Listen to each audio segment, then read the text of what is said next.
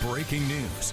For more than 7 hours, crews have been battling a massive fire at the New England Casket Company in East Boston.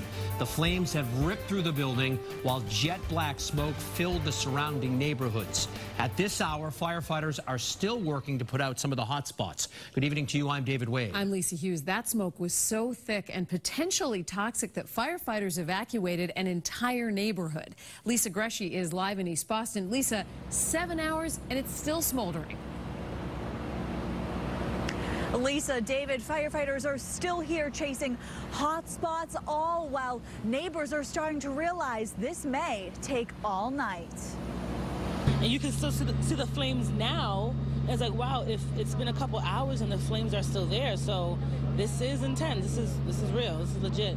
8 hours and 9 alarms later, firefighters still up against the flames and smoke ripping through New England Casket Company on Bennington Street. For Mayor Marty Walsh, this marks a first. This is, for me, the biggest fire that I've seen as the mayor of the city. The massive fire came with challenges of the same magnitude. Yeah, it's a lot of smoke, Thick black smoke poured directly into the neighborhood.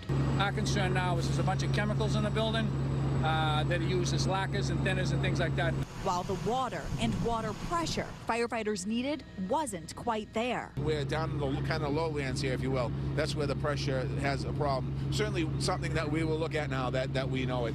All of the workers made it out of the building, and it's believed the fire started in the roof where the vent for the furnace comes through. One Boston police officer had to be treated for smoke inhalation from when he was helping people evacuate. One thing seeing it on the news and another thing being like, oh, I drive by here every single day and I live right up there.